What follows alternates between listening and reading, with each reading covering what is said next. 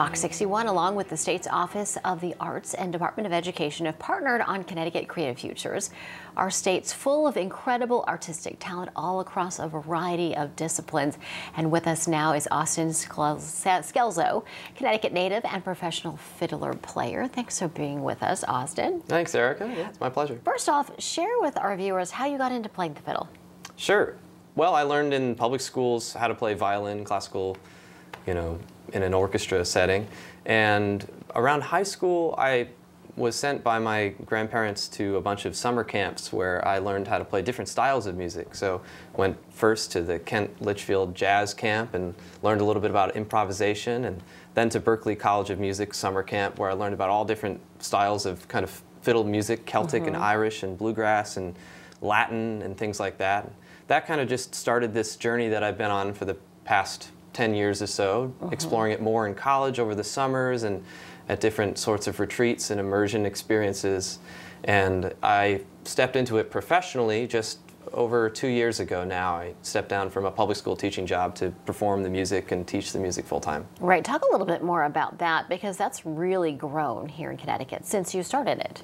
Yeah, well, I was teaching public school in the Darien Public Schools. I was an orchestra teacher at the time, playing the music, and a few years in, I connected with a mentor who taught me how to organize a class around teaching people who play banjo and guitar and mandolin and fiddle and all these instruments that I didn't interact with all the time in orchestra. Taught me how to teach that. So I taught a class on Saturday mornings in Bethel at a local restaurant, and it was received so well. And the result of that was all those mostly adult students got together on their own and started making music at a local pub, after the class. I just realized, how impactful that work was in just a short amount of time. And so I decided just a year later, as I thought about it through the pandemic, what would it look like to kind of combine this passion I've had for performing the music with this, background in education and this love for education and community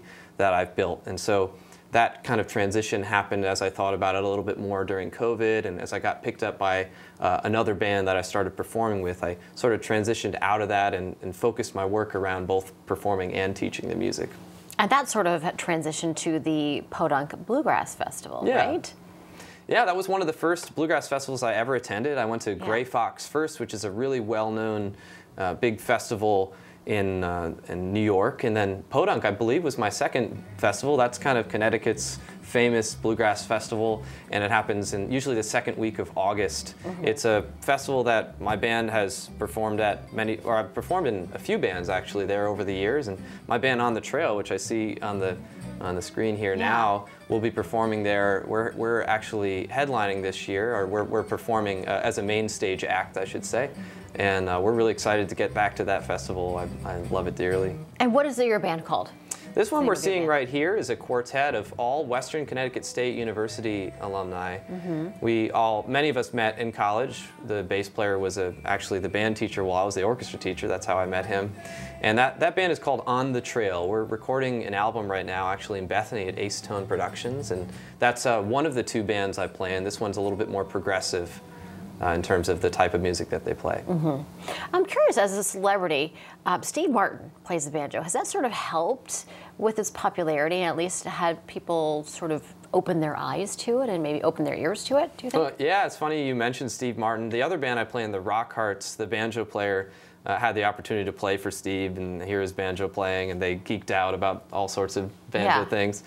And so, yeah, I will say that the movement we have around bluegrass and country music, we're in a really exciting moment. I mean, my friends were just sharing with me yesterday, Beyonce just released these two songs that, have banjo in them. And songs, right. Yeah, and there's a lot of movement around, just a reemergence of folk music, of acoustic sounds, of country music, the mandolin and the banjo, and acoustic guitar and fiddle kind of returning to popular music. So I think it's a really exciting time. We've had artists like Billy Strings and Molly Tuttle, on national television representing the music. I think it's a really exciting time, and it's also great for getting new people in the fold. I've seen more young people come out to the jams and classes that I host too. Yeah, so absolutely. It's great. It's great to see that too.